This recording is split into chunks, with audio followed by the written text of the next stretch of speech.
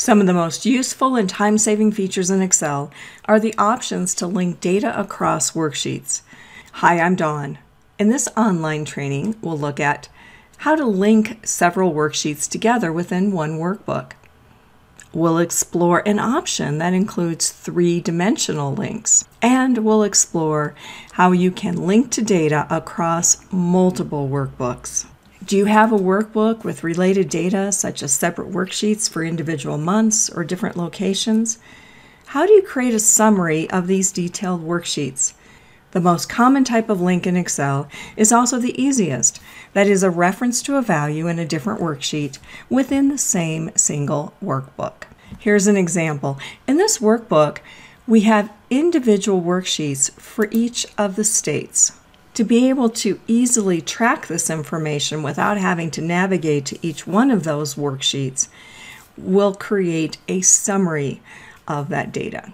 Now, linking is a lot easier than often we will hear. In this case, I want to see the total for Texas. And I'll start as we would with any other formula, and that is with an equals. Next, we'll navigate to Texas, and then specifically to where that total exists. Now, we could add a lot more to this. That is, this could be a calculation with multiple cells. But if I simply want to see this total, all I need to do is hit enter. That's it. So now we have this total, and it will update as this information changes. Let's look at what we just created here. In the cell, the reference is equal to the worksheet. So we see the tab name, the worksheet name, Texas, exclamation, and then the cell where that data resides. Now, should we insert additional rows, this will update just as any other formula would. Let's try this again. Now I want to display the total for the Colorado data. I can do it the same way as before, but we'll put a little bit of a twist on this. And that is, we'll start with once again with equals, and then sum. Next, we'll navigate to Colorado. Even though we have a total, there might be times when you don't, or you want to perform a different calculation. In this case, I'll simply highlight the range of values that represent that total, and then complete with an enter. So I still have a total that will update as this information updates. Notice once again that the reference is to that worksheet name. So the worksheet name, exclamation, and then the range of values. Let's repeat this for the next two states. We'll simply do an equal to, reference the total in that specific worksheet.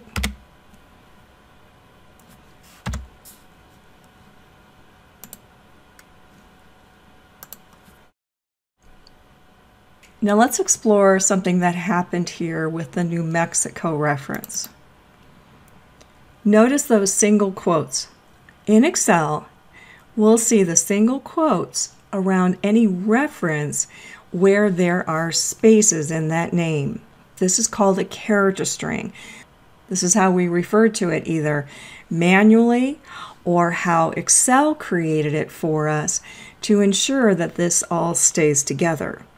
That is one of the advantages that we have by using the pointing method. That is where we simply click to and navigate to that location, is Excel helps us to build these formulas. And so although we could have typed all of this out directly, it's a big time saver for us to have Excel help us out. There's nothing wrong with this. In fact, all the other entries could also be surrounded by those quotation marks, but they would not be necessary unless that worksheet reference or name changes. Now, of course, we could total this, and I'll do so using a quick keyboard shortcut, and that is Alt and the equals key. You might know that as a keyboard shortcut that automatically builds our sum function for us. And we don't have to make any updates to it because Excel captures the closest range, which happens to be correct. And so I simply hit enter to accept that. And that's all we need to do to create links within one workbook between the different worksheets in that workbook. Although we don't need it for this project, let's look at one other thing that we could do here as well. And that is we can create calculations between the different worksheets. So just to give you that as a reference, I'll just move over here. And I want to create a calculation that adds the values in Texas and Colorado together. So to do that, I'll simply do an equals. Now I know I have these values right here in the sheet, but maybe I'm in a different location. I don't have that available to me. So we'll start it once again with that pointing method. We'll go to Texas. Here's the total. And now I'll add a plus. And now navigate to Colorado. Select the total and hit enter. So there we have that total, or that calculation, where we're adding those two values together. Even though it isn't required or needed for this particular workbook, I wanted you to be able to see that there's a lot of flexibility about how we do the calculations. You're already likely building lots and lots of calculations and formulas. The only difference here is that the source, the information, is simply stored somewhere else besides the current active workbook. Now, should our data update in any way, so for instance, we move here to the Texas sheet, and I'll insert a new row.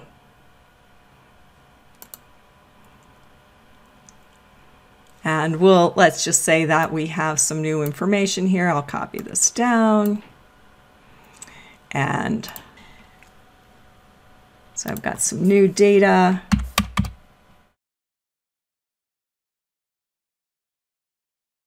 And for expediency, I'll simply enter this in, and I'll copy from the previous cell above that. A quick keyboard shortcut for that would be Control-D for duplicate.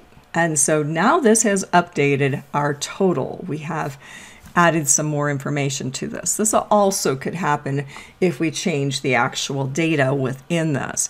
But when we come back to the summary, that information has also updated. Creating a 3D formula is another way to be able to create links to data in other worksheets within the same workbook. The key with this is that a 3D formula requires that each worksheet contains the exact same type of data, such as a worksheet total in the same location for each worksheet in the 3D reference. Let's look at these examples for a moment. So all of this product information, these same labels appear in the exact same locations in each of these sheets. So should I move to the other ones, south, east, west? Not only the same products, but also we're tracking the same type of data, in this case quarterly information for each of these locations. So that is key in building a 3D formula. There won't be as many applications for it, but it still might be a way for you to quickly be able to summarize information by building a different kind of link. Here's how you build a 3D reference. I'll move to our summary or master worksheet. Once again, it has the same structure as all of the others. Then we'll move to the first cell where we want to build the formula. This is going to be a sum. We'll begin it with an equal sum, open parentheses, and then we'll move to and navigate to that first sheet. We'll go to North. I'll click on that reference cell that is in the North sheet, and this cell here, B5. Now the trick is hold down Shift, click on the last sheet of that range of worksheets. Notice that they're all lit up or selected. So now we're saying that we want to do a sum from north through west of the data found in this cell B5. I'll enter to complete this, and then we'll look at the structure of this formula. So it simply is equal sum, the range north through west, exclamation to separate that worksheet from that cell, and then close parent. Because our logic can be maintained across the worksheets, we actually can copy this. So we don't have to build it one at a time. So that's a really nice bonus. I'll simply use the autofill handle in this case, drag it down, and then drag it over. And then finally here, now this isn't always a luxury that we have, but I'll highlight all of these values here and highlight the row below and to the column to the right, and now we'll simply hit the auto sum button. Excel is smart enough to be able to populate our sum formulas into each of those selected cells. One of the cautions that we do have with this 3D formula approach is that right now the range is north through west. So should we move, for instance, to the south sheet and drag it outside of that range, perhaps I'll move it to the left of north, drop that in place. We still have a range of north through west, but it excludes the south values at this point. So that's one of the cautions that we have if you find a place for being able to take advantage of 3D formulas. Just as you can link multiple worksheets within a workbook, you can also link multiple workbooks. You do this by creating a formula in one workbook that refers to a cell, range, or a range name in another workbook. Now, references to other workbooks are called external references. A workbook with the data is called a source workbook, and the workbook with the links is called the destination workbook. You can maintain workbook links even if the workbook that is referred to is renamed. Why wouldn't you just put all the data into one workbook and create links that way? Well, in some cases you can, but the real value of linking becomes apparent when the source workbook is perhaps being maintained or primarily updated by another person or a group. You just simply may not have access to it all the time, or it might be a master workbook that multiple people in your team have access to and need to be able to work with. Similar to creating links within one workbook, creating a link across multiple workbooks is much easier than you might think. Just as with any other formulas, we start the formula in the cell where we want to see the result. So in this case, I want to link to a total that appears or is in another workbook with Colorado data. Start with an equals here, and then we'll navigate to that other workbook. Now this could be through your taskbar. You could also go to View, switch windows, and here this file's already open, so I'll pick Colorado and simply point to where that total is. This pointing method becomes a lot easier than if we actually have to type out that entire formula. In this case, all we're going to do is reference this total, but it could also be a calculation or a formula to multiple cells that could be in different workbooks. For right now, to finish this, I'll simply hit Enter. Now let's look at the logic or the syntax of what this created. The first part of this is the workbook name in square brackets. Then the sheet name, which in this case is sheet 1, then an exclamation as a separator, and then the cell reference for where that total appears. Let's repeat this for the next one. So once again, equals, and then we'll navigate to where the other sheet is,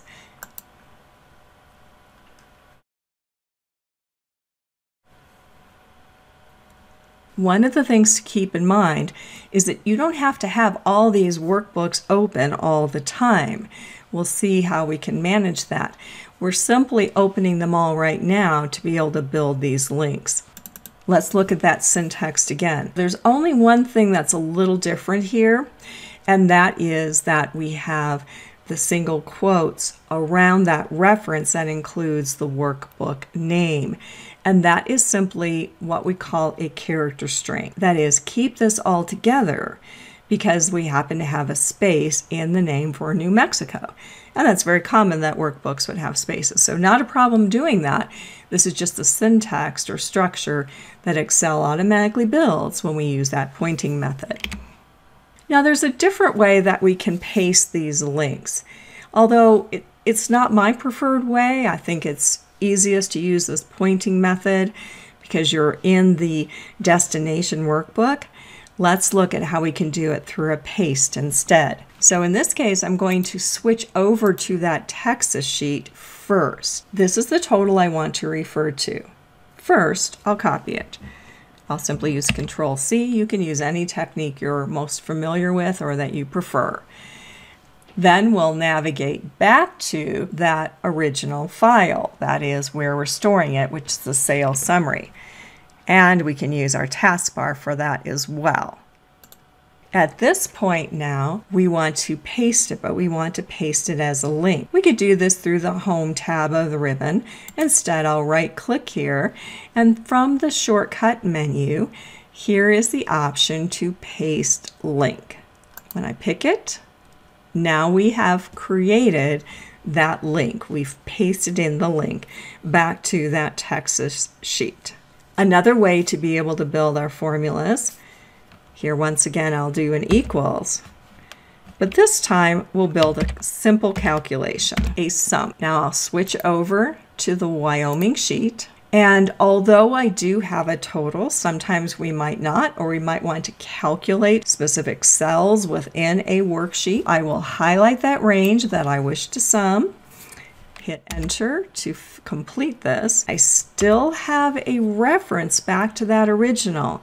The difference is that I have now a sum and then of course that range of values. Our links across workbooks can be very simple or may have some complex calculations. Right now, all of our links back to the source workbooks are pretty simple. That is, we just see the workbook name in that square brackets.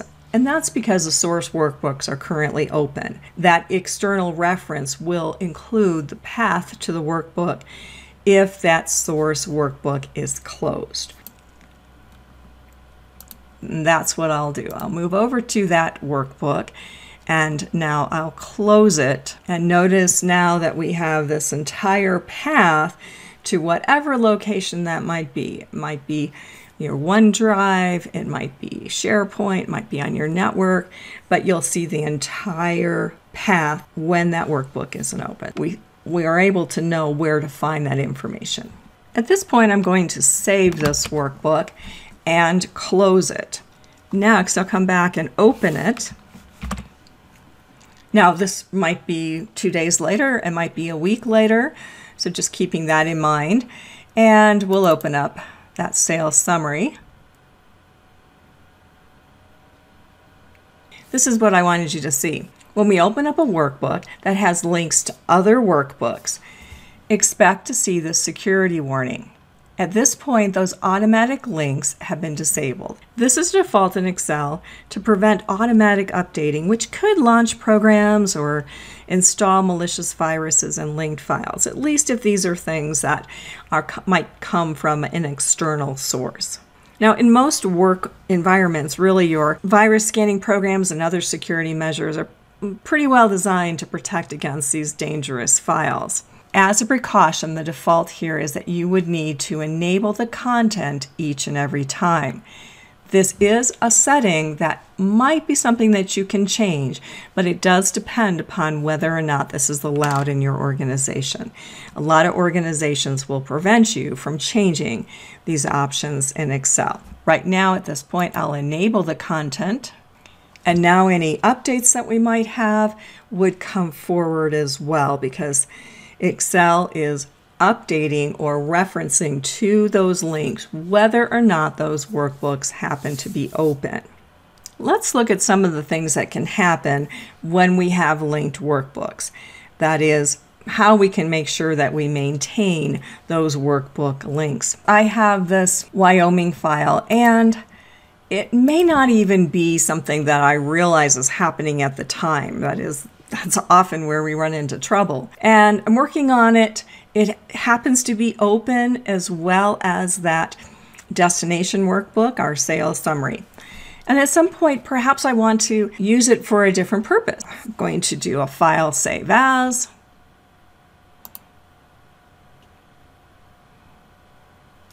And I will call this Wyoming 2020.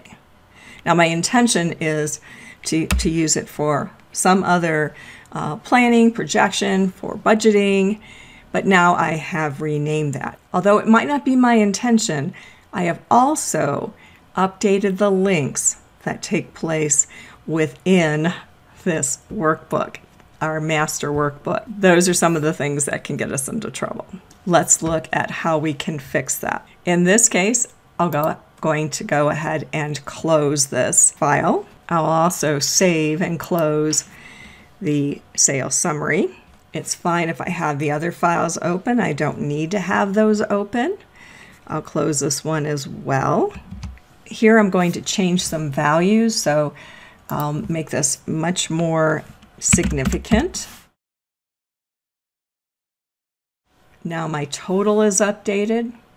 I'll update the worksheet if I need to. This change is taking place in the source workbook. Let's see what happens when we open up that sales summary. I'm going to add one more challenge, one more element to this linking project. What happens if at some time along the way a workbook is either renamed or moved? That will break the link. How can we correct that? For this example, I've renamed the Colorado file. Original workbook, Colorado, no longer exists. Let's see what happens when we reopen that summary file. First, we'll see the security warning. And this is another way that we might see a warning that simply says that there are external links. And if you trust them, go ahead and update. Now what happened is that Excel was able to spot, hey, I can't find that link in Colorado. So we would have the opportunity to go ahead and fix that. But I'm going to cancel out of here right now, because what I want to have you see here is how you can fix it in other ways. That is, if Excel doesn't catch it, how can you fix it? How can you even just see if you even have links within a workbook? We find this under the Data tab. And then we have Edit Links. And if this is grayed out, that means that this workbook does not have links. Here you will see then a list of the links that exist within this workbook. And they could be links in many, many different locations. It doesn't have to be something as simple as this particular reference. One of the things that we can do just to make sure that we have integrity with those links is to select all of these. And so just clicking the first one, hold down Shift, click the last one, and we choose Update Values. Excel is saying, I don't know what happened, where that Colorado file went, but I can't find it. So now we can go ahead and select that file. If that was not discovered, we'd also have the opportunity to change source. So that would be another option for us to be able to refer to and point it to the correct file. This also is an option for us to open the source. Right now, although it says that the values are okay on the Texas file, it's not currently open. Perhaps I want to make changes to it. So I could open the source for that as well. Now I'm going to switch back to the sales summary and once again go to Edit Links. The other problem we ran into before is, without realizing it, we're now pointing to a different copy of that Wyoming file, and that might not be the one that we want. So here again, we can change the source,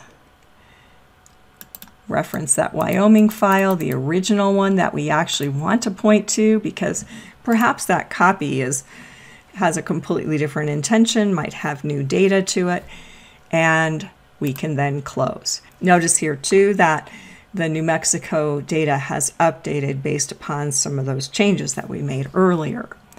Let's go back to the Edit Links for one more thing, and that is, what happens when you're done, when you want to finalize it? Maybe it's the end of a quarter end of a year, and you want to capture what it looked like at that point in time. You might not necessarily want to lose all of these links. You just simply want to have a copy that you could archive, could distribute, could share. It's also important, if you're sharing it externally, that you remove the links before you send it as an email attachment, because an outside recipient isn't going to be able to work with or see those links. So they'll run into different error messages and things that will make it more cumbersome for them to be able to work with that data. Here's what we do. First of all, we can save the original. Then we'll do a save as. And in this case, I'll simply make this my final. Next, we'll go to edit links. Now our intention this time is that we don't want to have any links. We'll go ahead and select all of those worksheets and then choose break link. You will be warned, which is good. And now go ahead and break the links. When you close, notice that in the data ribbon, edit links is no longer available because this is just raw data. No links back to those source workbooks. But we are able to then finalize or capture the data at this point in time. And that gives you some options for how you can link data across multiple Excel workbooks. Now you've seen how to save time and effort in Excel by building links within a workbook and across multiple workbooks. Thanks for watching.